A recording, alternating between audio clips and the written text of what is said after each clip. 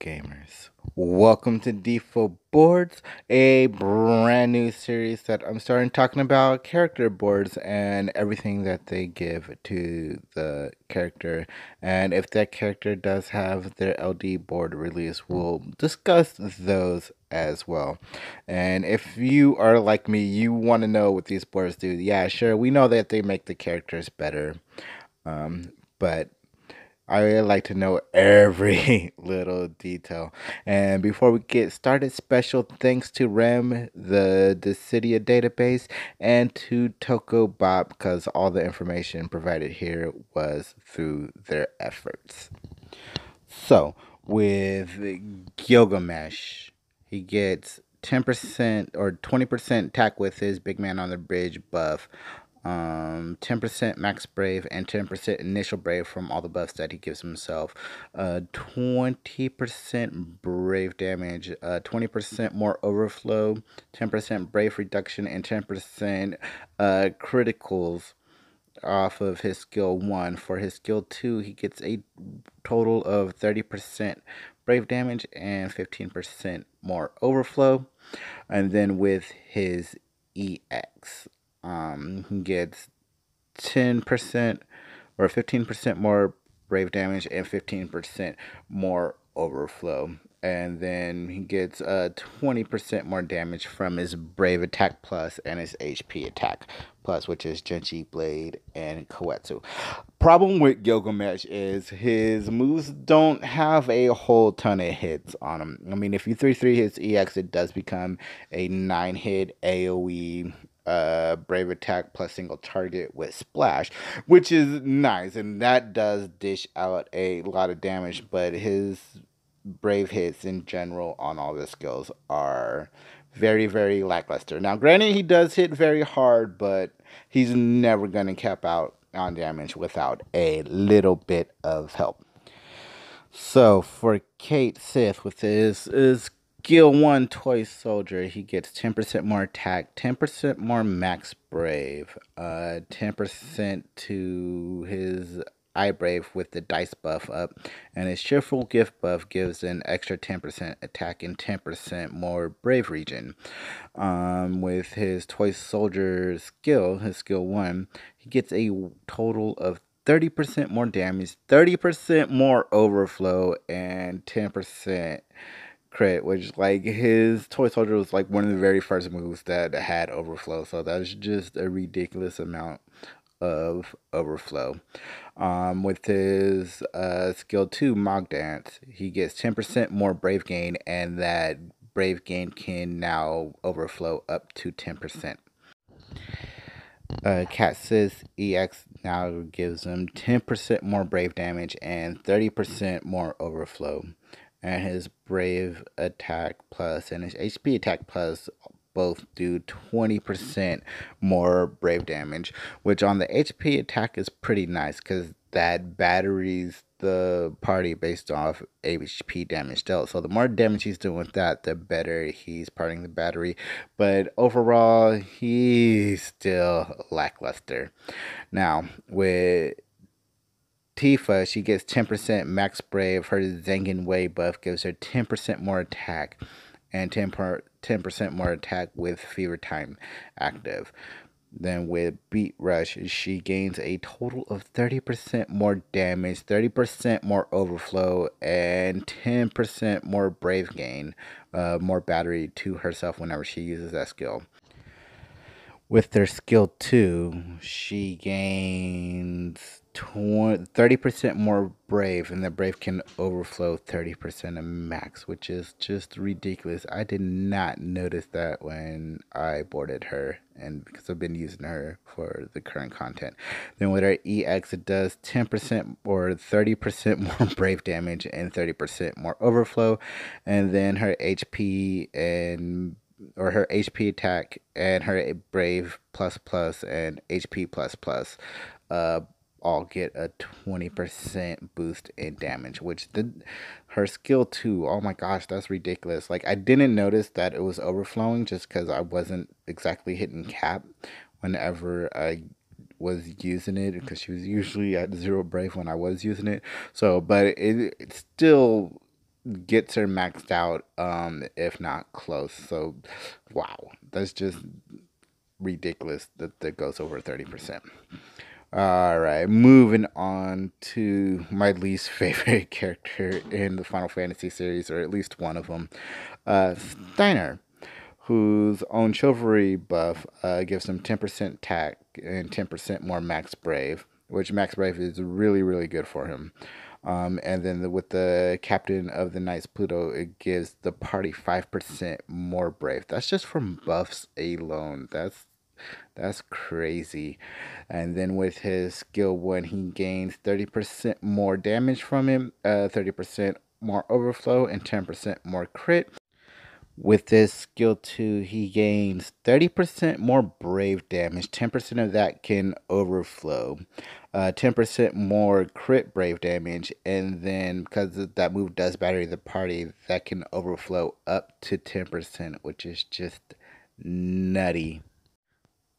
Alright, and then with his EX, 15% more brave damage, 10% overflow, and then 5% of the brave gain of that can overflow as well. And then his brave plus plus and HP plus plus gets 20% more damage. And for a character I don't like a lot, he is a pretty decent battery. I mean, he's not the best out there, but he will keep your party with enough brave so that they won't get broken. And he hits decently hard too, which that's really tough for me to say because I do not like Steiner. All right, moving on though to Auron, who gets his EX realization and his character board. So his buffs gives him 20% more attack and then 10% more max brave. His skill 1 gains 30% more brave damage and 15% of that can overflow. With his skill 2, he gains 30% more brave damage, 40% if he's hitting weakness, which with his melee resist down should always be active.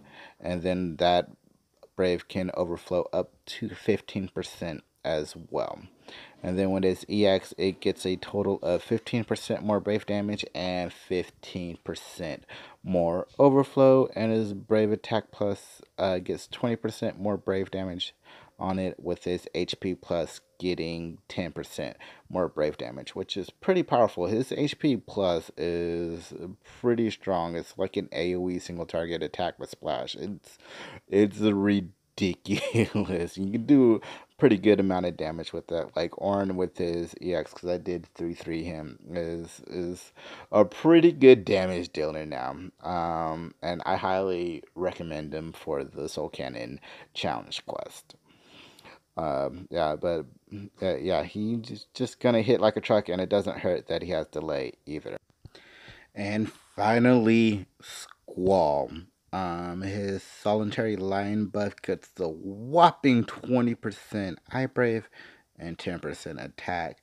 And then Lionheart at 3 stacks gets 10% attack and max brave. His skill 1 gets 20% more brave damage and 20% more overflow. His skill 2 gets 30% damage if it's the plus version, which it should always be the plus version with his, especially if you have his LD. If not, just start with this skill 1. And 20% more overflow, which is which was a huge problem for Renzokuken, was it had no overflow, and now it does just from boards. Even if you don't have the LD, you can give Squall some overflow. His EX does 30% more brave damage and 30% more overflow, and his HP plus and brave plus do 20 and 10% more brave damage respectively. And for those of you who got SLD, this is what you can expect in the future as the JP side of things hit us with another board for the LD weapons, which is 15% more brave damage, 25% more brave damage to a single target with 15% more overflow, and is brave in HP plus get 10% more brave damage.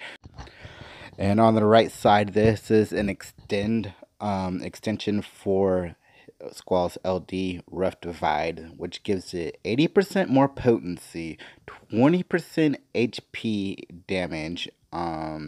He now starts the quest with 8 turns Roaring Hammer with 1 stack, and then after HP attack he does a follow-up attack which consists of a 5-hit Brave plus HP attack with 120% overflow, 50% splash, and 60 brave percent brave damage to a single target, which is just absolutely insane. So yeah, just reading that, it just gets me excited for character boards, and definitely gonna hold on to some points. I'm gonna build up to a certain point and just not go below a certain threshold. But with all of these characters, they are just absolutely ridiculous with their character boards. I mean, they give them so much, and the main reason why I'm doing this series is to talk about character boards, because yeah, everybody's like, yeah, they got the boards, they'll hit harder. Yeah, we all know that, but you know, I'm one of those people like, what does it do exactly? And I know I can't be the only one that is like that. So I decided to put these videos together, starting off with this massive video is just, whoo, 6 characters. That was a lot to talk about. That was a lot to get through. And, you know, with this being the first series, there might be changes as we move forward. Better flow, better everything. You know, so definitely down there in the comments, let me know how I can present this information better to you. And big thanks to Rim and the Dissidia database for all the information, and a special thanks to Toku Bob, who translated all the stuff from the database. So thank you guys for all the information. I do hope you enjoyed this video, and I hope you learned a lot more about the characters and whether or not you actually want to spend character board or training board points on these characters. And please do not forget to subscribe and set that notification bell to all. And I'll see you later, gamers.